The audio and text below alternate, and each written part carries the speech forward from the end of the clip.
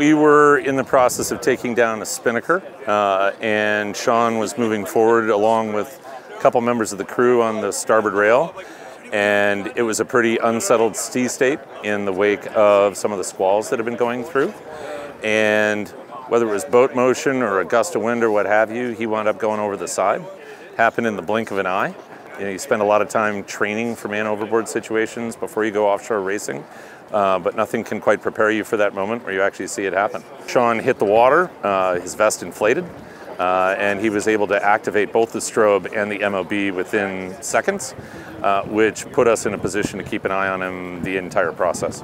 So our navigator went down below and immediately hailed both the Coast Guard and surrounding vessels, letting them know we had a man overboard.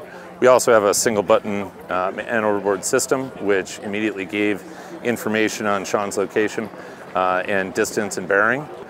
We got the sail down, we got the lines out of the water, we started our diesel, and we motored back upwind. I popped up on their system, on the AIS, and immediately he saw he was within the vicinity, and he hit accept, a button he pushed, so the bearing for the race course now switched to me, where I was in the water.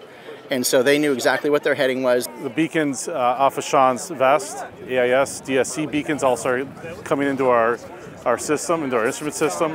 So pretty quickly we had range and bearing on Sean and knew exactly where he was, and got our boat under control, got all the sails down, and motored slowly towards him.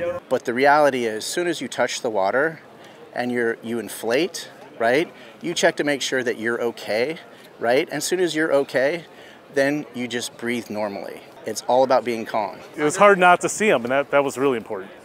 I think we were probably, over a mile out from him, you could see him.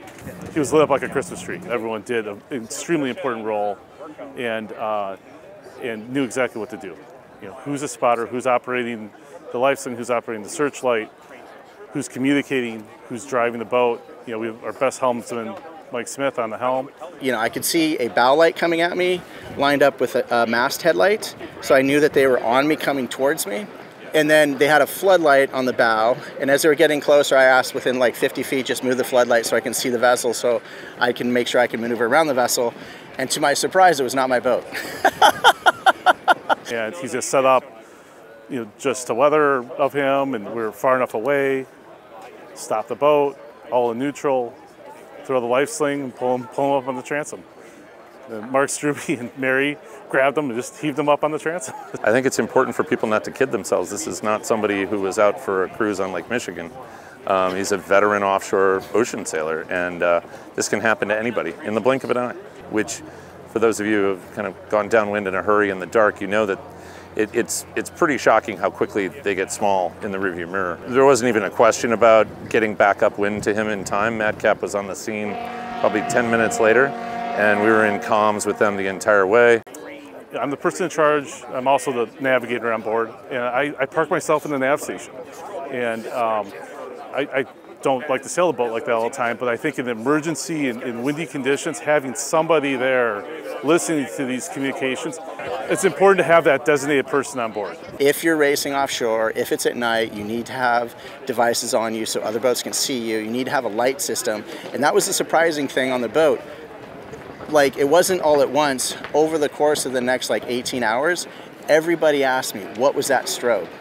They said that thing was so powerful. There's a reason, I think, that offshore sailors get along with one another pretty much from the get-go. And that's because when you go to sea, you're putting your trust not only in your crewmates, but all the people that you're racing with. Because just given the dynamics of yacht racing, it's highly likely the first boat to you isn't the one that you fell off. And having that trust, not just that they're going to come get you, that they're going to drop out of the race, potentially, to go do that, none of that is what the Madcap crew were thinking about. They were thinking about very quickly and very calmly getting their sails down, getting their engine on, and getting to Sean.